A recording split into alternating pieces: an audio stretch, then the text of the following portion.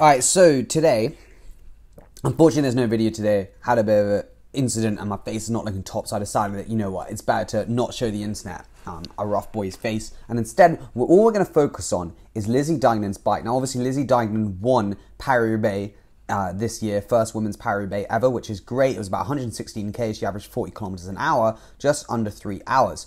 We're going to talk about maybe distance later. But anyway, it doesn't really matter. The point is this. It's the first race, and Trek have done something special on the women's and the men's side, and I thought we'd go through a bike because it was an incredible ride, but I also think Trek are quite switched on certain stuff. Not all things, but they are switched on. So anyway, you obviously can see straight away, we're on one by. Now, I think, number one, this is a marketing thing. 100% it's a marketing thing because I know the pro riders dislike riding one by, they don't trust it, all the rest of it. However, it may be a marketing thing, but it's smart. Okay, obviously you don't need an inner ring because it's pan flat Roubaix. Okay, maybe on the men's they do go up like a hilly cobbled section, but to be honest, if they have a 50 tooth on the front, which we're going to get into in a minute, like you can still get up it. It's fine. And the game's going to make a huge. It does have a chain catcher, which I think is unnecessary. And I think most people would probably also say it's unnecessary, but I think for pros, they're very worried about dropping their chain. And I guess the point is the aerodynamic disadvantage of having a chain catcher is not that much. People say maybe like 2 or 3 watts, but compared to a front derailleur, it's still less. And obviously you don't have an inner ring, which is also aero drag as well. Moreover, the chain ring is also solid. So if you look at the old school, well not old school, but just the other SRAM ones, they got holes in them. And because it's rotating, a lot of people say it's very important to have that solid, which is good. It's a 50 tooth on the front, which I think I'm going to talk about now. Obviously, that's not ideal. You want big chain rings because big chain rings mean straighter chain line. And also, obviously, the bigger the chain rings are, the more efficient they are. There's less articulations with the chain. So, you know, let's say this was Shimano on a standard. If she ran a 54, 11.28, she'd be sorted. Like, that would be ideal on a narrow wide as well. Some people, again, will disagree and say you don't want narrow wide because it increases drivetrain efficiency. However, if your train drops off, it's not worth it. The wheels is an interesting selection, I think, to be honest. Like, I'm surprised she hasn't gone deeper. I can understand maybe why. It's because these ones are going to flex a little bit more. They feel better when they're slightly shallower. I don't really know why, but everyone does say that they're a bit more comfortable sometimes.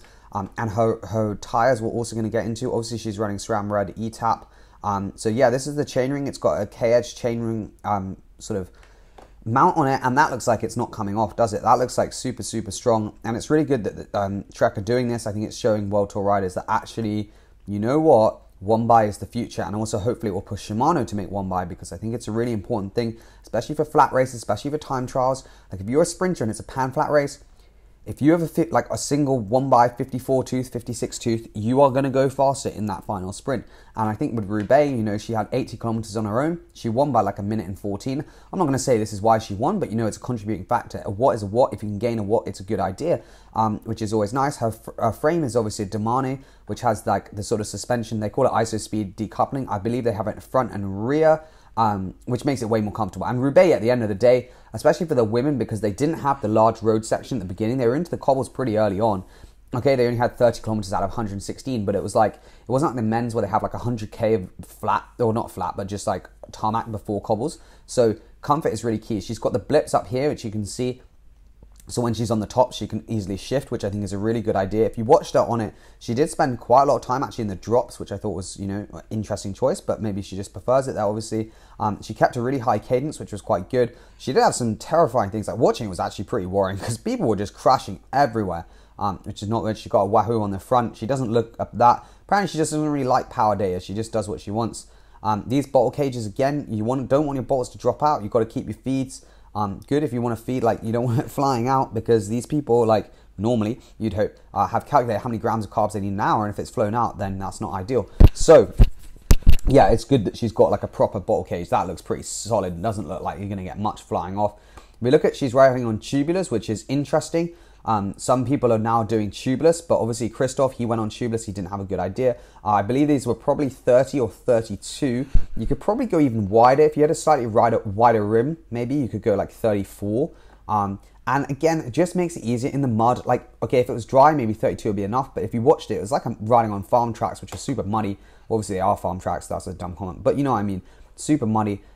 So yeah, interesting choice. These were some Paris-Roubaix special tyres, which I think just have a bit more grip and a bit more puncture protection as well. I don't believe she punctured either, which is always an impressive thing. She's got the kilometers with the cobbles on them, which is clever. I mean, GPS units need to get on this so you can actually program when things are. I mean, it must be a bit embarrassing if you sponsor the team. I don't know who do, but you see these people with like stuff on them. Like, why can't you set it so you can say on your route, you know, pop up with 15k to like 5k before the climb, and you could put it on? I mean, that just seems so obvious. I mean, I've come up with it in my bedroom. I'm pretty sure Wahoo are employing about 1 million people full time. Could also come up with this. And then maybe you wouldn't have these things that look like they're from the 1960s. I mean, there's nothing wrong with them, but I just think if you're sponsoring them, it would be an interesting addition. Maybe it doesn't appeal to amateurs, however. And she also rode with no gloves because she's an absolute legend, which is, I just can't believe, and was like bleeding, which is pretty mad. And again, just the picture of the drive chain, pretty muddy. Is it a wax chain? I don't know. But if you're not on a wax chain, I don't really get it. Okay, maybe today you wouldn't want to necessarily because it was very muddy. But nonetheless, it does seem a bit of an odd choice from myself. And then this is just a picture of her tops. It's annoying. No one's done power day. I would do power day analysis. Saddle, I assume, is just standard. And she doesn't even flip the 13. She's just like, oh yeah, I'm going to smack it and just want it anyway. So anyway, that's the review of Lizzie Deignan's bike. Overall, I think it's a really good setup. Maybe tubeless is the only advantage just because better rolling resistance. But then if you puncture, it's more issues. But apart from that, you know, one bar is good. Obviously, it could increase the size of it. But apart from that, looked very good setup. She also looked maybe similar to her road position on her like Madonna it would be, or a Monda. Obviously, it's a different frame, slightly less aggressive. But yeah, anyway, super impressive. No aero socks either. I don't really get that. I mean, people look, oh, Alaphilippe didn't have aero socks. It's like, yeah, well, that's cool, but like, you know, if you can do as many watts as him, it's probably get away with it. But like, you know, it's small gains in it. Just everything you can get. But anyway, looked a mint setup. Did enjoy Roubaix. Quite a lot of crashing, which wasn't ideal. But apart from that, cheers for watching. Hope you did.